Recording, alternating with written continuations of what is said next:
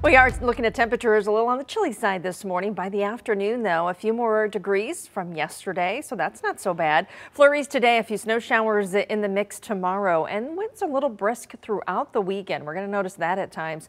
Seasonable temperatures return next week, meaning we should be in the upper 30s as an average high, and we'll get there. Temperature yesterday was 27 for a high. On Thursday, we had 28. Remember earlier in the week when we had those upper 40s, even 50s for Monday and Tuesday? Yeah, very mild start to the week. Overall, we're about a degree and a half below average. What we are far above is snowfall on the month. So over 20 inches of snow for the month of February. Right now, we're in 13th place for the snowiest February on record.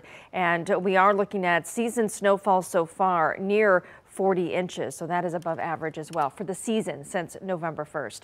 21 degrees in Southfield. It is 20 in Redford and Warren as well. You're at 18 degrees in Wyandotte. Head to the north and those temperatures get colder. 14 in Lake Orion, 15 in Romeo. K-Pac, we're at 14, single digits right now. Port Huron.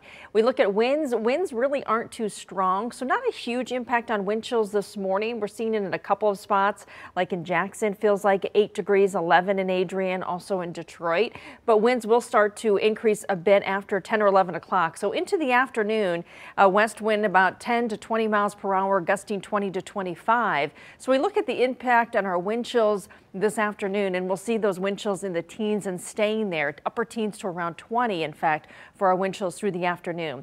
A few flurries, a light snow shower floating through at times. We're seeing that through southern Lapeer County right now, Washtenaw County on over into Wayne County. You can see up toward Westland, even moving toward the Detroit area, very light. That's a key for us, and mainly through the morning. This is courtesy of the lakes and our wind direction. So as temperatures start to moderate a bit for the afternoon, we'll see fewer opportunities for these flurries from time to time. Now tomorrow, we actually have a weak front that pivots through, and that will likely bring, again, flare up of a snow shower, maybe even a brief snow squall tomorrow, but it does look like it's scattered. It does not look like it's real widespread or concentrated in one particular area. Temperatures today in the low 30s, peaks of sun, southwest winds at 10 to 20, and then we'll bump those temperatures up into the mid 30s tomorrow. 31 on Monday. So with that system coming through, a little colder for Monday, but we quickly recover by Tuesday. 42. Tuesday night into Wednesday could see a little bit of a flurry or a light snow shower, and again late Wednesday too with those temperatures